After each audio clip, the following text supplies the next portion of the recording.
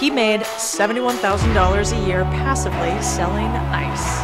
You're watching Ice Vending, how one former tradesman made $71K in passive income on ice machines, and how I'm looking at investing so we all can make money off of, who would have thought, selling ice. Boring businesses. Let's do this. Today we're going to talk about money.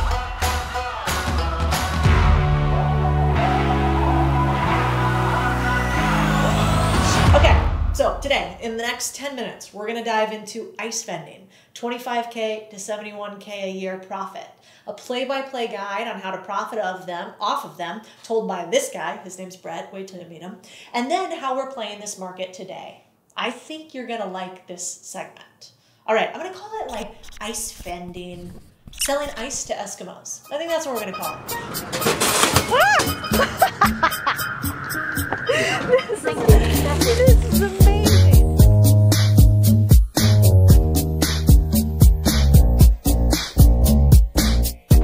Maybe you've seen one of these bad boys before. If you live in the South, they're more common than a Dairy Queen, I guess. It's an ice machine. And these things don't just crank out ice, they crank out cash. I'm talking 25K to 75K a year.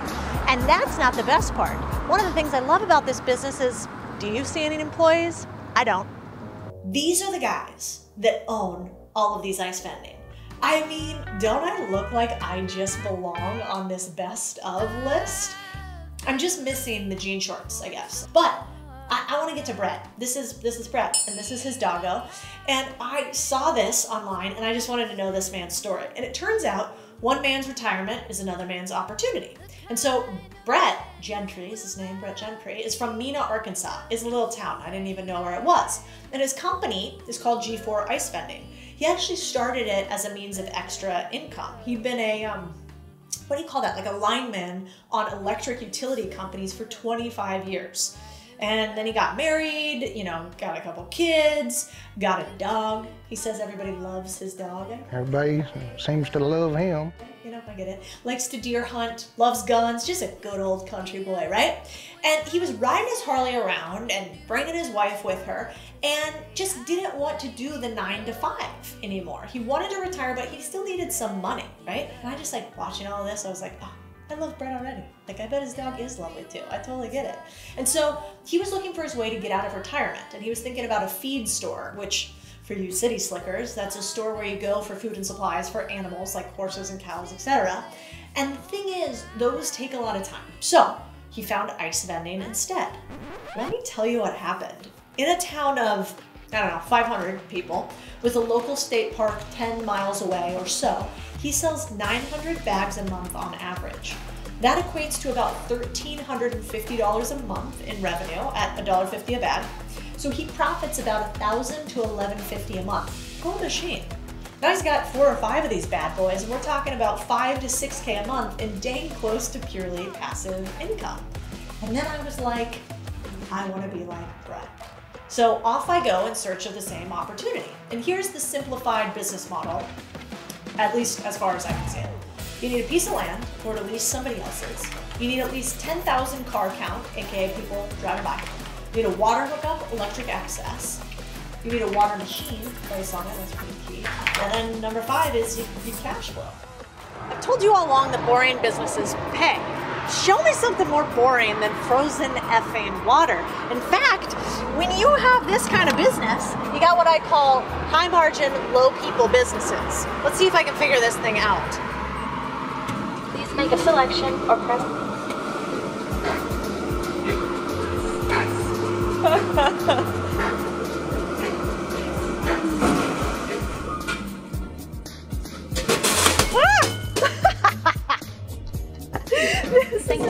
This is amazing. 25K to 71K a year to have Please make a this selection happen. or press coin return for change. Haga por favor otra selección. And they tell me it in 2 languages. I kind of thought, how much money could I really make with these? And what's it gonna cost me? So let's break that down. So a good machine, they say, will sell 75 10-pound bags per day. It'll cost you 25 cents or so per gallon on the high end for water. And that means you make about $195 a day, or a monthly profit of, let's call it $5,800. That's a yearly profit of $71,000. How do I know this? Well, I used this calculator. You can use it too. There's a link below in the video. So if you're feeling like you want to make, let's be conservative, 30 to 71K a year, then we got to find the exact machine and the models to use. That's the profit. But what are your cost of goods? What are we talking about on a net level? So I talked to a slew of owners, and here's what I found out. First, crazy, but it doesn't cost that much to make a bag of ice. Thus, your margins are pretty wild. Utilities vary, but water and electricity typically cost about 25 cents per 100 pounds of ice. So a 20-pound bag of ice might only cost you 5 cents. Not everyone takes a bag, some have coolers, but for customers that use bags, each costs about 10 cents. So the cost of a 20-pound bag of ice is 15 cents. 20 pounds, 50 cents, 20 pounds, 50 cents. If you charge $1.75 for a 20-pound bag, your profit is about $1.60 per 20-pound bag. Look at what a 20-pound bag would cost you to get delivered in Austin. Yikes. Or hell, even Sam's Club charges $2.28 a bag. So then I thought, okay, profit looks real. Cost of goods is pretty low. I got some margin to work with. The problem is, do I gotta be a millionaire to afford this machine? This thing looks pretty serious. Well, it turns out they vary. They're like 20K to 100K. Then on top of that, there's going to be some on-site work in placing the machine. You're going to have parking blocks or barriers installed around it. So the cool part though is you can finance these bad boys, and you finance them with something called an equipment purchase. And you can do it with the actual vendor, like IHA, Ice House America, which is the largest ice vendor machine. The interesting part is if you finance that, a $35,000 machine that has a life of 10 years ends up costing around $300 per month. So you could buy some Lululemon pants. You could buy maybe 3 pairs of them, maybe 2.5, that's just expensive. Or you could buy an ice vending machine that cash flows. Let's add the additional costs. Okay, $300 bucks per month in capital costs, $300 a month in rent. Let's say you don't own the land, you don't have like a ton of corners just waiting for ice vending machines to go on them. Maybe $100 per month in other permits and sites that you have to have. Maintenance, repairs, and other costs, it's called another $100 bucks a month. So the profit of $160 after COGS, your break-even point comes after about 14 to 15 bags per day. It can do 75, you break even at 14 bags. Even more interesting is at that number, the machine pays for itself in about 2 years, which is kind of wild. Okay, but we gotta make sure that we find the right site, because it's kind of like real estate overall. The most important part is where you locate it, because you need those 10,000 cars per day. That's a good starting point. You also need ingress and egress, meaning street level visibility, you can see the spot, and parking so they can come in, grab the ice, bam, come in, grab the ice, bam, come in, grab the ice, bam, come in, grab the ice, bam, come in, grab the ice, bam, come in, grab the ice, bam. So they're like usually next to like this one, for instance, high traffic locations, gas station, convenience store, dollar store. They also need to be freestanding and allow someone to drive up and fill up a lot of coolers, because that's what you want.